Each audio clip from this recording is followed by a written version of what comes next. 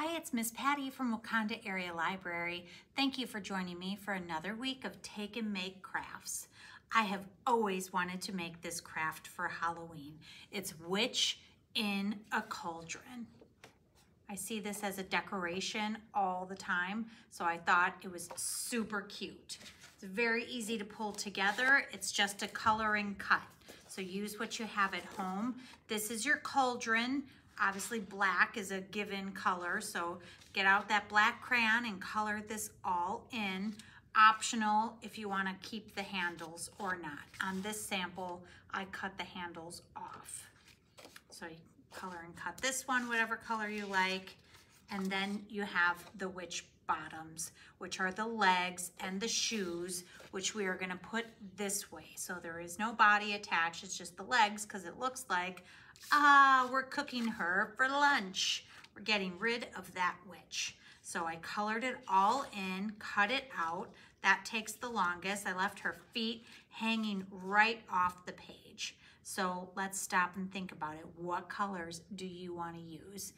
Anything is optional. So if you don't like the tights, maybe you just want to do her legs one color and just color over with a dark color and cover the stripes all together. Let me show you what I did with this other option. So I colored this one with all different colors. I used markers. I did a brim on the cauldron, so it looks like she's cooking in some soup. I colored in the handles. I did all different colors on the tights, and I was thinking, why does the witch need to have a skirt? What if we took this and we're gonna turn it into shorts? Who says that the witch has to be a girl, right? It could be a boy too.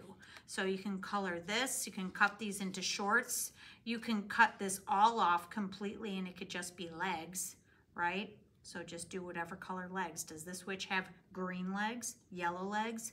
Who knows? We're gonna put this here. I aim to get the shoes right off. So let's, after you're done coloring and cutting it all out, figure out where you wanna put that cauldron, and then we're gonna put these right underneath there. So let's glue the back of our cauldron. Get some help with the cutting if you need it.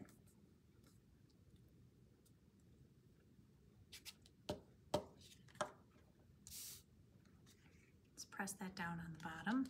So I go very close to the bottom of the page. So I'm gonna press all the way down to about the handles there. And now let's flip over our legs.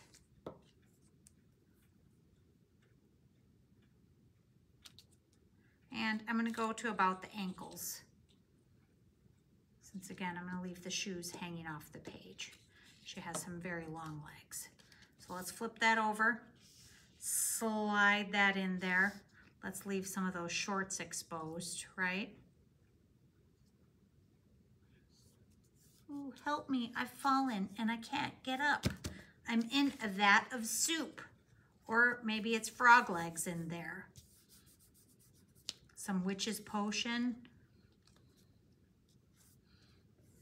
Okay, maybe we can make some bubbles. That's a good idea, coming out of the pot, right? Maybe it's some potion in there and we can make some bubbles. Another idea that I thought would be fun is what if we wrote boo on the cauldron? If you had like a white marker, a white paint marker, and you can write on there. Or maybe one of your parents or grandparents have extra Halloween decorations that they use for pumpkins. Maybe some stickers you can put on the page.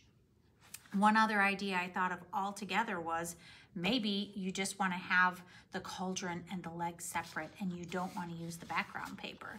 You could use the background paper for another fun project and you can just leave this by itself. It would be great on the front door or added with your decorations somewhere. So that's just another fun idea. There's always extras you can add to my projects. I just try to give ideas and lots of extra options. So stop by this week. We've had tons of Halloween fun this month, and it's of course gonna last until October 31st. That's the deadline for picking up your pet habitat. Don't forget, for the young ones, we have our big Halloween party here. We have Firefly Theater that you can register for. Come in costume, and then you get to parade down the steps and get a goodie bag. So I hope to see you here at the library. Bye for now.